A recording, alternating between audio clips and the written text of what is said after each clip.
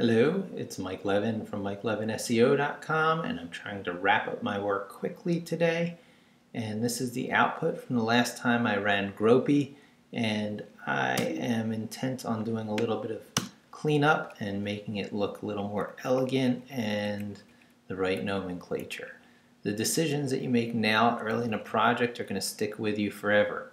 So the first thing I realized that is in trying to accommodate for index offsets, I outsmarted myself, and if I just delete that +1 and I delete this row entirely, A, it becomes much more Pythonic, B, it's still correct,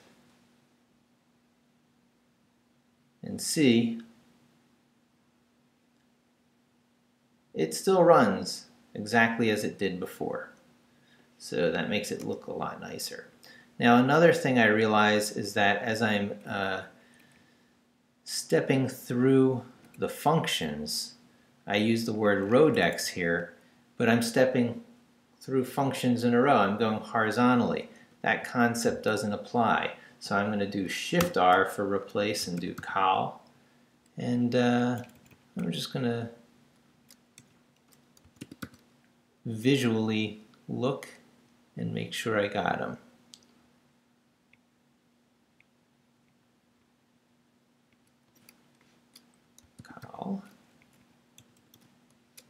Col. And let's see if that runs.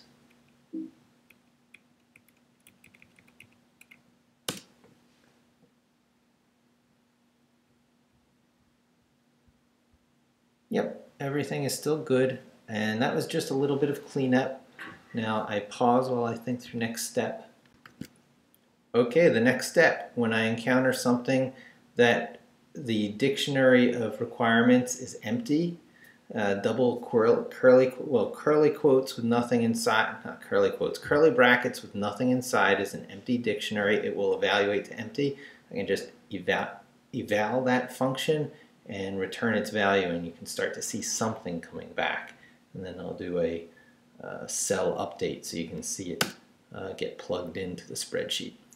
But first of all, this is under do row, and if a cell has a question mark in it, we're getting the name of the function here and the name of the arguments here.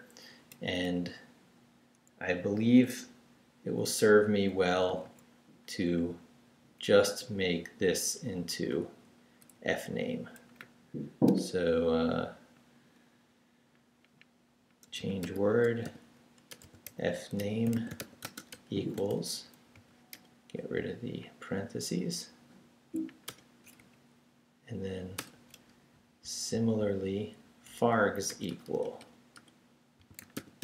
Now we have much easier local scope variable names to deal with than we had before. It won't print out anything, but the idea here is if fargs, so there are requirements, but that's not what we're interested in right now.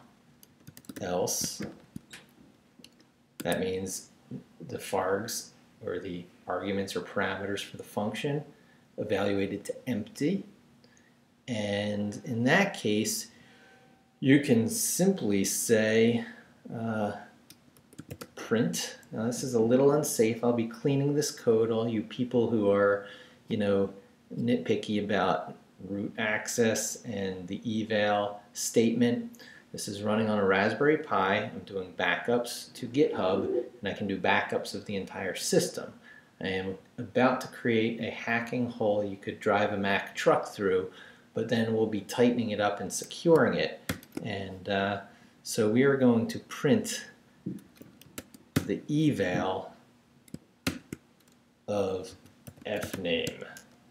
And what do you think evaling fname is going to produce when fname is function 1 that returns ni? Yep, you guessed it. If this is working correctly, we should see ni printed a few times. And we're seeing the function itself as an object. So let's see. We want to show the output of the object. Pause time. Okay. Whenever you get back the pointy brackets of an object and you're expecting the value that an object is returning, you're leaving out the open-close parenthesis to express a method of an object.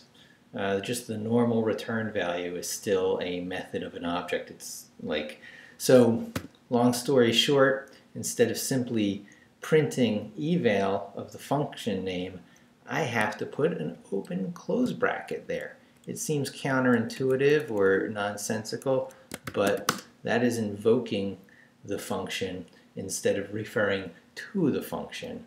So we should get a few knees. There you have it. Pausing and unpausing, because doing the cell update is beyond the scope of this particular video. That actually is enough for now.